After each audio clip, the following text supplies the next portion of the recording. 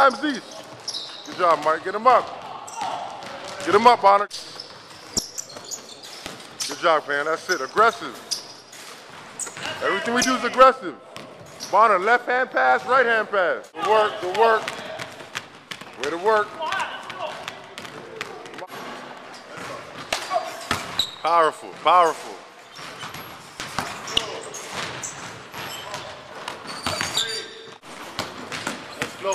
Explode up, explode up. There you go.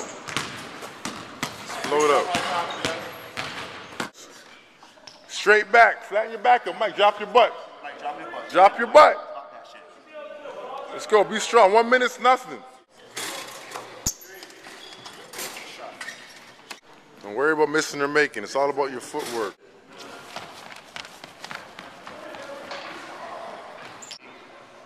Does your aspirations, you aspire to be a Division I player, you aspire to be a pro, is what you do every day match that ambition? Has to be matched by what you do on a daily basis. Sometimes that comes later, sometimes that comes early, but it has to come. As a student, you need to have a certain standard. As a basketball player, you need to have a certain standard, right? And I can go into all that, 16 core courses, math, science, English. You have to be an academic student, not an applied student. It's not easy. If you have a coach that's willing to invest time on the court, that coach is probably willing to invest time to try and help you move on, right? So we see typically in the month of July, guys are all over the US, Canada, international playing. And it used to be back in the day, even, I think Vidal's era was really the tipping point when things began to change. Because in the summertime, what you used to do was you used to go to camp. 5-star was a huge deal. Guys like Barkley and Jordan and Magic, even some of the fairly recent guys, they would go to camp in the summer. And the whole AU culture came into change, right? What we saw is guys playing all summer long. There's been a huge impact because of it internationally. The US just won gold last year after really struggling internationally for the past 8 years.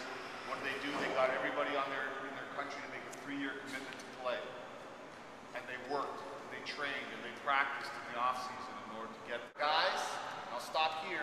There are guys currently, right now, in the top 20, 25 in the U.S. on Rivals, Scouts, Hoop Scoop, you name it.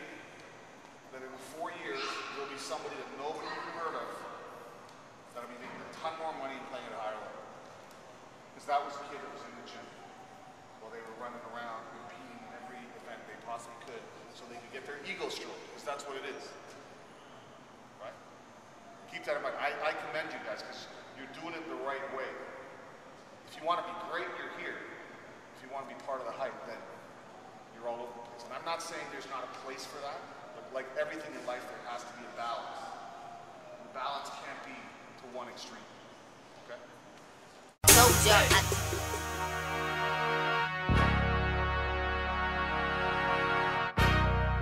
Michael Phelps, this for you, baby. The business. I'm going for the goal, my heart is in control, my mind is on succeed, and I am in the lead. Don't buy into the schemes, the science on strategy, just giant in UTs, brings triumph and belief. I'm relying on redeem, inspired by the green, never tiring on fatigue, never defying to my team, never lying on a thing until I'm lying on a thing, hooked to wires and things, I'ma die as a king. If I don't do it now, I'ma try it again, and when I do accomplish it, I'ma try it again. I'm a riot insane, I'm a lion, my mane hangs down to my strings and they're tied to the game. I stay dry when it rains, I'm tired of the fame, got everything to gain and I'm proud of the pain. The pride and the plain, the wise and the strange, denied by the same, besides we're the same. Who's guiding the train, who's flying the plane, who's driving the lane, who dies when it bang, who fires when it